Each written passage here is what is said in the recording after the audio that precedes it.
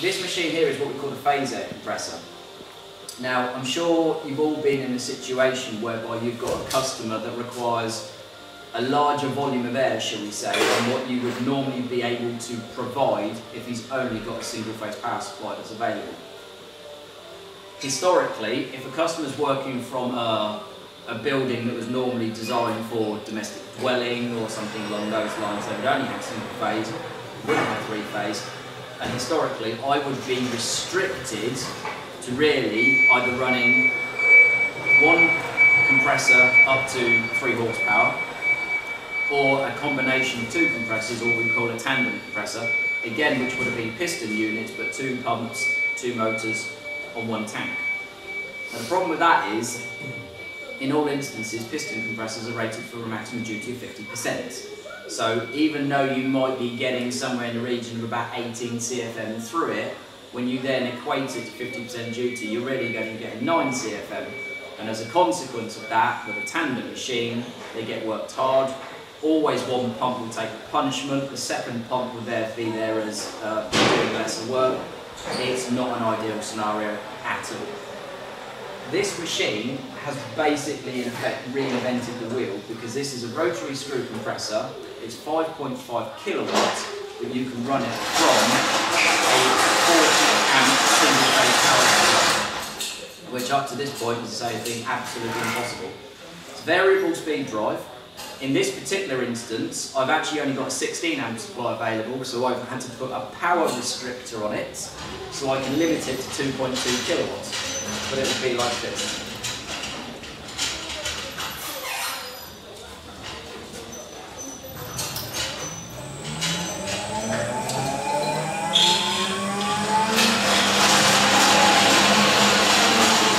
That's it here, the power limiter, otherwise it would continue to basically accelerate. Now, in an ideal set of circumstances, you would never want to put that power restrictor, because if you want the customer to get the maximum value of air out of this unit, which is 27 CFM at 5.5 kilowatt, and specifically at 8 bar, then really and truthfully you want to get the 40 amp supply available. If the customer doesn't have that, if for argument's sake we've only got 32 amp supply available, at that point then I can put that power limiter in there and I can just tweak it down, so I'm making sure I'm not ever pulling any more than 32 amps.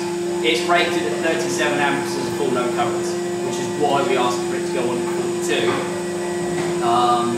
Sorry, I'll go on to 40, but ultimately, as I say, if they've only got 32, we can get it to work from that point. Has anyone come in contact with these machines before? No? What sort of inverter control is in there? Yep, I'll show you that in a minute when I isolate the unit. What you've got with these machines is we've got variations as far as you can have it floor mounted with dryer, receiver mounted, or receiver mounted with dryer. So pretty much in whatever combination you would want, again, you can have. KTC is another manufacturer that we've been working with for some time. We don't buy too many of their products, but this is kind of unique to us. Let me power that down. But yes, the key to it, ultimately, is a very small, very cute little inverter, as you can see there. But yeah, basically it works in exactly the same way as any other variable speed screw compressor. They're rated for continuous duty, and genuinely it is a unique solution on the market. For single phase, it's a great Indeed. product. Now, as you can probably imagine, any time there is a unique solution on the market, it doesn't exactly come cheap. But ultimately, we've had it before where you've got customers that are using shock lasting cabinets in their garages and things along those lines. And there seems to be more and more now companies that are closing down, and maybe people starting to use their premises at home, something along those lines, but want to continue the work on that they would normally be doing in industrial premises. So we've seen it over and over where these units now start to sort of come into their own.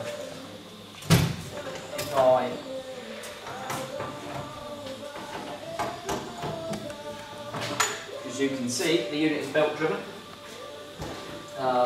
Nice, small, compact air end, etc, etc. We've now been selling these probably for 18 months, possibly even going on 2 years. But again, we haven't been particularly good at communicating this to people, even though it's a product that we can see has got huge potential, and I really mean has got huge potential because of the problems that customers face with these. It's really getting that message across so people are aware of it. But yeah.